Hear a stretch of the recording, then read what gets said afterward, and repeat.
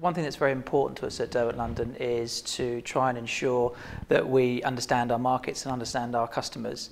So one of the early approaches that we've taken to our buildings is to have a keen eye on design, and that encompasses a number of different things, not only the architecture of the building, so the details and how everything fits together and the look and the feel, but also how that impacts on our customers, our tenants, making sure that it responds to their needs and what they're telling us they want in terms of design.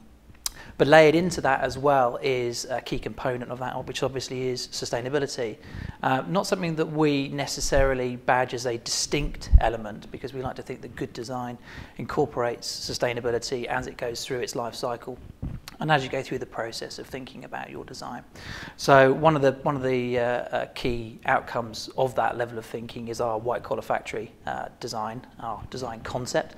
And what we've tried to do there is distill everything we think that we know about our customers. Not to say that we won't ever understand truly the inside of what the customer is thinking, but we're trying to distill all the years of research and all the projects that we've ever done to try and come up with the most sort of flexible, the most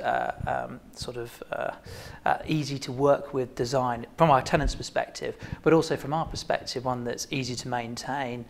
It keeps itself efficient in terms of how it's heated and how it's cooled, but also in terms of how generally the building is built to last. So that's another key thing that we're very concerned about, is making sure that our buildings have longevity, not only in terms of its design, so that sort of timeless architecture feel, but also in terms of how the building will be in, say, 10, 20, 30 years' time. Will it be relevant?